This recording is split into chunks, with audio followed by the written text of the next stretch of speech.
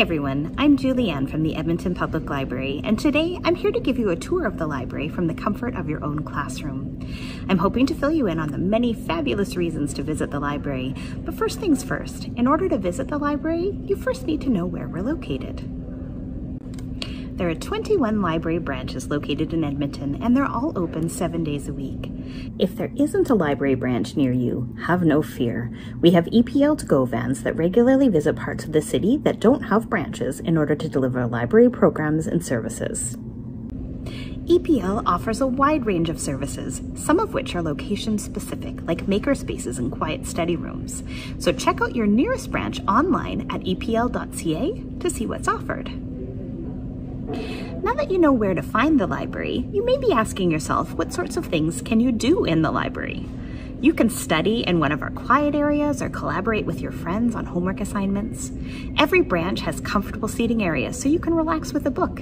If you're lucky, you may even find a cozy fireplace to warm up beside. You can browse the collection to find your next great read, or that book on globalization that you need for your social studies assignment. And speaking of that assignment, have you ever found yourself without printer ink and an impending deadline? We can help.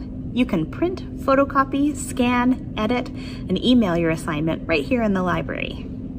Every location of the Edmonton Public Library offers free Wi-Fi and public computers, so you can surf the web using your own device or use one of ours. In branches with makerspaces, you can access a variety of technological tools, including 3D printers, vinyl cutters, robots, recording studios, iMacs for digital design, sewing machines, a bookbinding machine, and more. There are no limits to what you can create. There are a lot of things that you can do at the library, but there are a few things that you can't.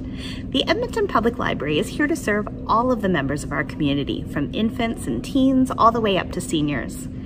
Every branch is a shared space being used by people for a lot of different things all at the same time.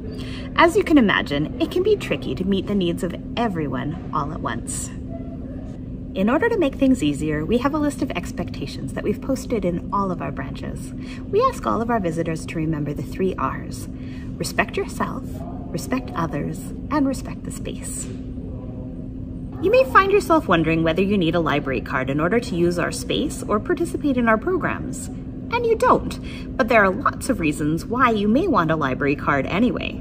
First of all, library cards are available free of charge.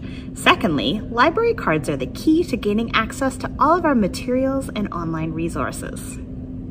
Getting a library card is easy. You just need a parent or guarantor to sign you up, either online or at any branch of the Edmonton Public Library. Once you have a library card, you can borrow items from the library or download them from online. You may think that libraries are limited to lending books, and more books, but we offer so much more than that. You can also borrow video games, movies, music, magazines, and more.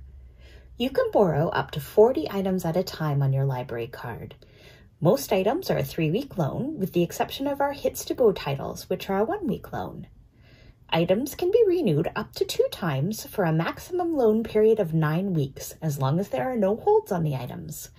Magazines and Hits to Go items are not eligible for renewal. Best of all, there are no late fees, though we do ask that you return your materials on time or renew them if needed.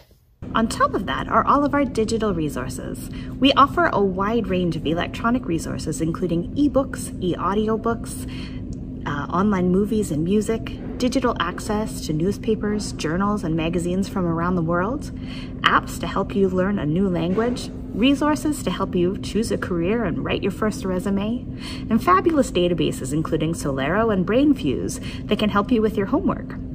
For more information on our digital offerings, please check out our Digital Resources for Junior and Senior High module. If I've managed to really wow you with everything that the library offers, you may be thinking to yourself, can I volunteer, complete my work experience, or even find a job at the library? The answer is yes. For information about careers and how you can support EPL, visit us at epl.ca and click on the links at the bottom of the page. If you have any questions about the library, let us know. There are lots of ways to get in touch with us, including in person, by phone, through text, email, or web chat. We hope to see you all soon.